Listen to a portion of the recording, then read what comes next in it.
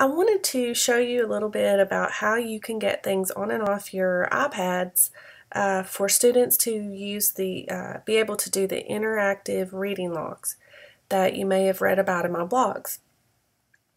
Now, basically what you're going to do is you're going to create some sort of graphic organizer, and you may want to use some of the graphic organizers that I've already created for the Common Core standards for grades K through 5. Here's an example of one of those graphic organizers. Now, I create most of my things in Pages or Keynote. For this particular document, I created in Keynote because of the wonderful feature of being able to export these pages as an image file, because that's what I need to do. PowerPoint will allow you to do the same thing. Pages does not allow that, and I'm not sure about Word because I don't use it as much anymore, but probably would say it wouldn't allow you to do that. But anyway, if you're doing this in PowerPoint or Keynote, it should work basically the same way. So in Keynote, what you're going to do is you just go to File, Export as an image file, and you'll save it as a JPEG or a PNG. I always like to do PNG, but it doesn't really matter. And then you'll just save the pages that you want. Click Next, and then you'll just title it whatever you want to and export it, and it'll show up on your desktop or wherever you saved it. Now, then what you would do is go into Dropbox, put that in Dropbox so that your students would have access to. If you use Dropbox a lot, is to have a separate account for your class and then have your own personal. This Dropbox here is my personal Dropbox account. I could just take this graphic organizer and just, drop it right into my Dropbox folder, but I'm not going to do that because I don't want students to have access to my personal file. So I'm going to show you how to upload it to a class Dropbox by just going to Dropbox.com and logging in for your class Dropbox account. So the first thing that I need to do is I want to upload that graphic organizer. It's available in a PNG file. Any photo file will work as far as getting it to your iPad so that students can upload it into the book creator. So I'm going to click here on Upload. I'm going to choose Files, and I'm just going to go where it's located, which is on my desktop. Click on the graphic organizer and open it. It will take a few minutes or seconds to open. Click Done, and there it is.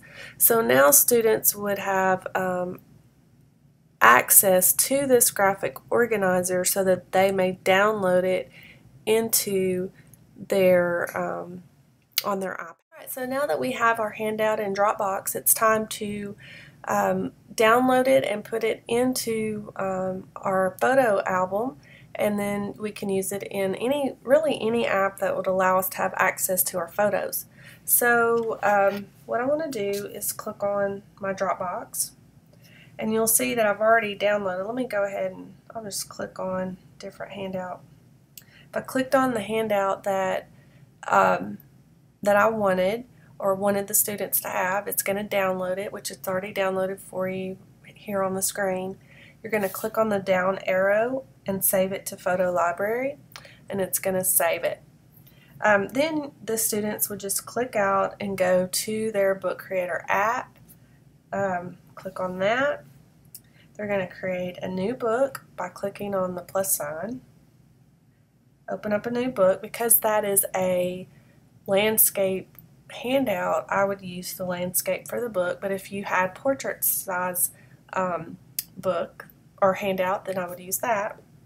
Click on landscape, and then of course you've got your cover. I'm going to click on this arrow to add a new page to add my handout, and click on the plus sign here, go to Photos, Camera Roll, and then I'm going to click on my picture, and it's going to add it right there. The cool thing about Book Creator, which I like this one better than most book apps as far as for what I'm using it for with the interactive reading logs, is that I can layer things on top of one another. So I can add pictures from my photo library, from my camera roll, and it would just lay right on top of this picture just like that. I can add text. So I could say this is scene number 1 from my story, and I can put it right there, and I can size, you know, my picture however I want. I can make my font bigger by going to the I right here, and it gives me all of these options where I can bold and I can change fonts and things like that. I can also add sound, so I can record my voice by clicking on that, and it would record. Now I'm recording right now, and you can't see me record because when I do that it goes away, but click on say yes, I wanted to have that recording, and now I can move that anywhere I wanted and can play it back, and you can hear it. I can also add photos and cameras and take pictures right from the app, or add video right from the app if I wanted to. I can also go to my photos, and you'll see here, let me just go up a little bit, you'll notice that there are videos that I can add to this, so it gives me that option of adding videos. So it's got lots of features that are really nice. Also, it lets you hyperlink things, so if I click on that picture, it gives me the option of hyperlinking. So lots of great tools that I can use, and when I share this, when I'm finished with my reading log, I can actually open it in Google Drive, I can open it in other book apps, Nook, iBooks, I can make an app out of it. I can do so many things with this that it's just unbelievable. So if you have access to iPads, even just one, I would encourage you to try this interactive reading log with your students. Even if you guys did it together as a class, I definitely could see it being a really good just way of getting visual literacy out to your students through pictures, video, recording, so that students have a voice. It's not, you know, when we do our reading logs now, it's all about the writing, which is great, and we want students to write and know how to write. I'm definitely not saying that students shouldn't write, but sometimes it's so much better and so much more powerful to understand where students are coming from and what their thinking is about text when they're able to share it in different ways.